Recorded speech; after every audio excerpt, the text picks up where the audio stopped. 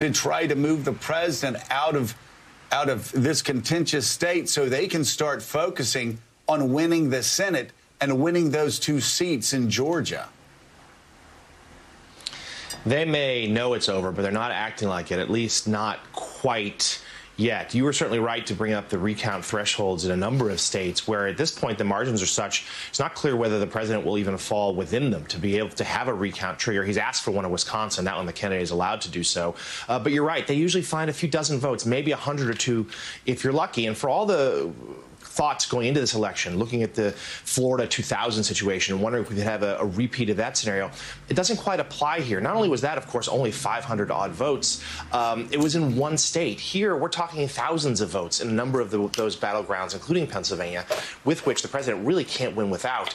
And it's not just Pennsylvania, it's several states. So the Trump aides privately concede that these legal challenges really aren't going to go anywhere, even if there are any teeth to them, even if they happen to be successful in 1 state, which seems unlikely.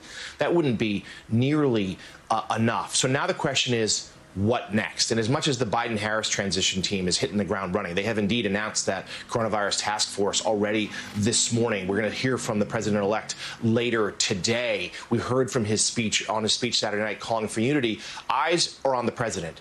He stayed out of sight this weekend, just 2 trips to his golf course. In fact, he was on his golf course Saturday when the race was called for Joe Biden. Aides suggest they're trying to figure out what's next. They're watching Capitol Hill to see if Mitch McConnell will start signaling, like, look, it's time to give this up. But he has received statements of support from the usual characters, Senator Graham, Senator Hawley, and others who say he should keep fighting, sort of a dangerous suggestion that, indeed, the results of this race are invalid.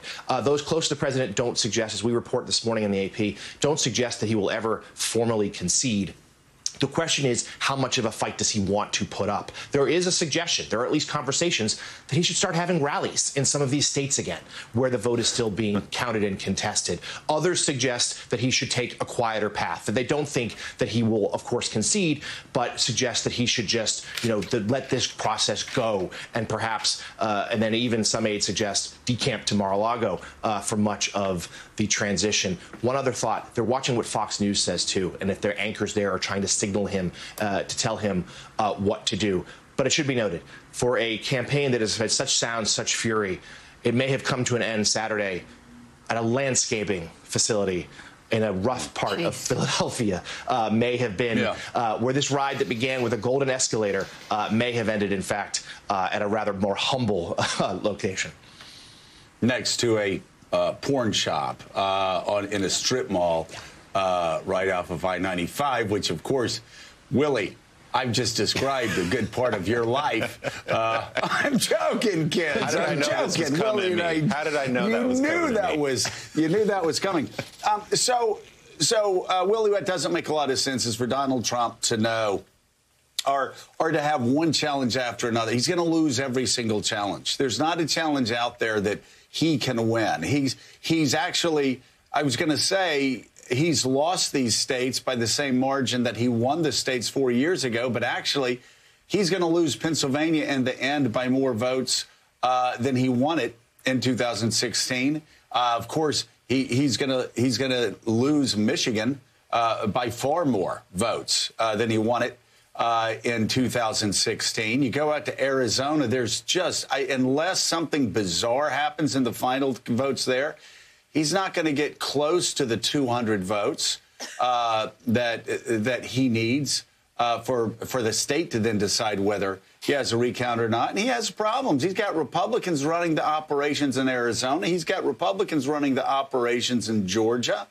And so, is he really going to accuse Brian Kemp of rigging the election, or Ducey of rigging the elections against him? And by the way, if you're in Georgia and you got 2 Senate races coming up, and literally the future of American government rests on those 2 seats, because if they make jackasses out of themselves in Georgia and voters are turned off, then Democrats can win both of those seats, and Democrats control Washington, D.C. So it doesn't make sense for them to keep, driving the car off the cliff for Donald Trump, because he's lost. It's over. Rupert Murdoch is saying it through the Wall Street Journal and through the New York Post. I mean, the world is saying Republicans it. Understand it. George W. Bush is saying it. Other Republicans are saying it. There's no upside for Mitch McConnell to continue this charade.